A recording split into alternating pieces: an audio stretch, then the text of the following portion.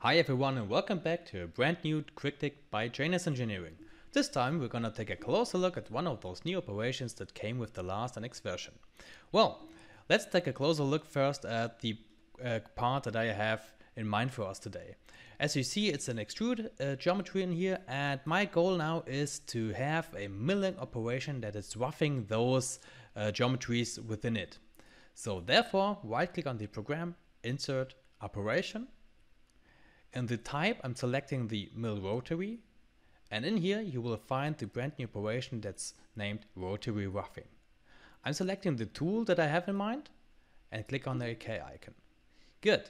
So my goal, as I said, is I want to have a roughing operation for the inner part of its geometry. So therefore, I have to define the geometry for that.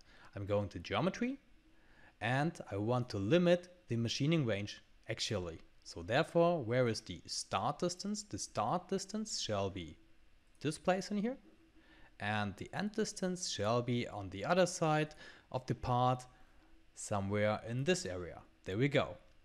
So one more thing, and that's the part stock and also the feet weights. Let's update those to 120 meters and a feet per tooth of 0.15 millimeters. There we go. Let's generate the operation now.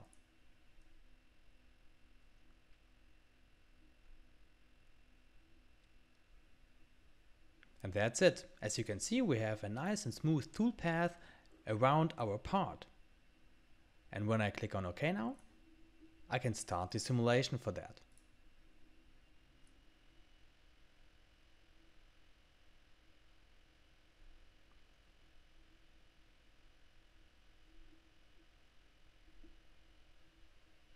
So we begin the simulation with the click on the play icon. The steady rest is getting onto the part. A tool is being changed into the spindle of the machine, and now the operations begin. A spot drilling for the lathe center. There we are. Outside roughing and finishing.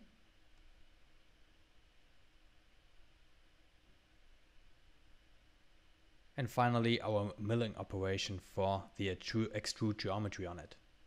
As you see, we have a smooth path that's going around the part till the end section that I have selected and right back at its beginning. That's it for this part. Let me finish it.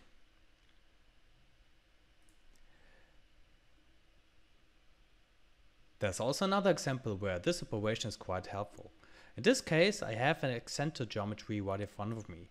So just like before, make a right click, insert operation, select the rotary roughing operation and click on the OK icon, and there we go again. This time, I'd like to limit the geometry a little bit more by activating the IPW in this case. So I've selected it. Now I want to limit it actually as well. So the start distance in this case is going to be in here. And the end distance is going to be in this phase in here. So that's actually also it. But one more thing. As I have an eccentric geometry in here, I have to take a closer look at the axis of rotation that's set in the main group in here. Instead of the ZM axis, I have to specify the axis. And how do I do that? First of all, I'm specifying the point. In this case, it's going to be the middle point of that button in here. And also the vector. When I do so, I now have displaced the axis of rotation onto the middle of my eccentric geometry. So when I generate the operation now,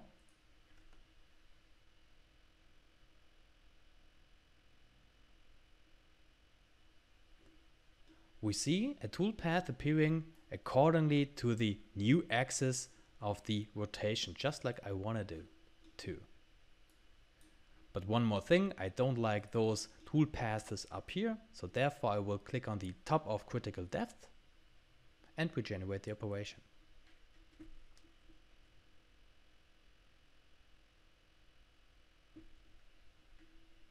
And that looks even better now. So click on the OK icon. Okay, one more thing, I have to set my feeds and speeds for that operation. I forgot it so far. So let's go and do it like so. And when I start the operation now,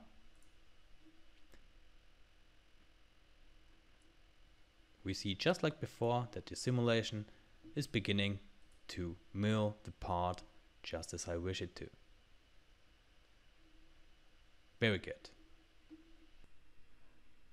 Last but not least, I do have a final hint for you guys. Who tells that we are limited on using this operation on a turning machine only? Well, no, actually nobody. So therefore, let's use it on a typical milling machine. Just like before, make a right click, insert operation, select the operation. This time we have to pay attention for the axis of rotation as well. Go to specify, the vector is around this here and around that point. I'm going to the geometry, define the machining range, actually the start distance or the start object is supposed to be down here and the end distance is supposed to be up there. That's actually it. Let's generate the operation.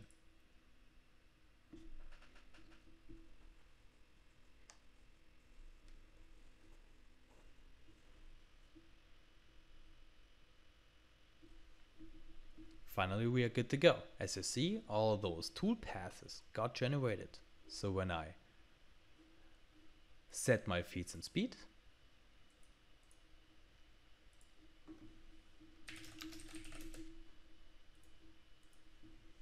I can start the simulation again.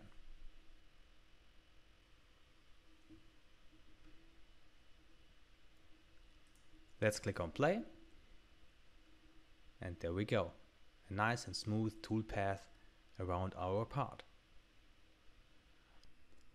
Alright, that's it for today.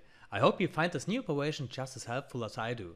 Thank you for sharing and liking this video. If you have any questions or ideas what we could show you next, please do not hesitate to write them down in the comments below. And if you don't want to miss one of our future videos, consider a subscription. Bye bye!